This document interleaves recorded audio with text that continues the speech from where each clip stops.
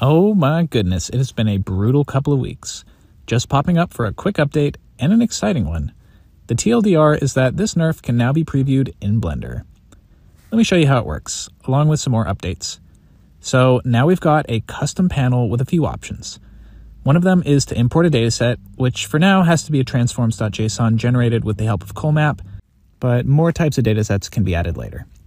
This loads all the camera poses into Blender where you can see them. And when you press the Start Training button, it loads the images into the NeRF algorithm and starts training. Right now, you cannot see the training happening in real time, but that is on my to-do list very soon. In the last few weeks, I was also able to speed up training quite a bit by optimizing some of the gradient calculations.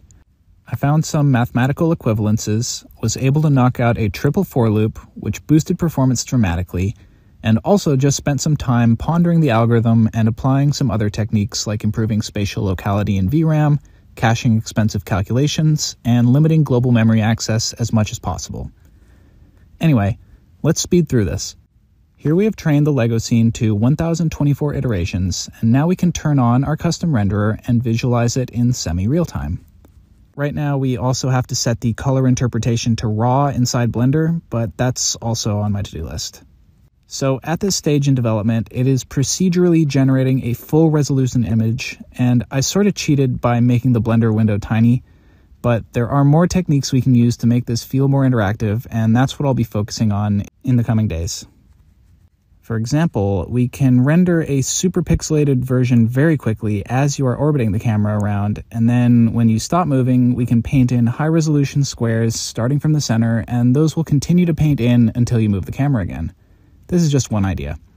And implementing this sounds like a lot of fun, and I'm looking forward to this because I've never done it before.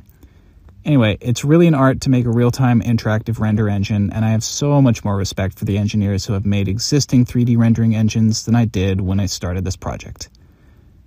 Anyway, that's all I got for you. Here is a snapshot in time of my progress, and I'm so excited because things are going to get real interesting from here. See you next time.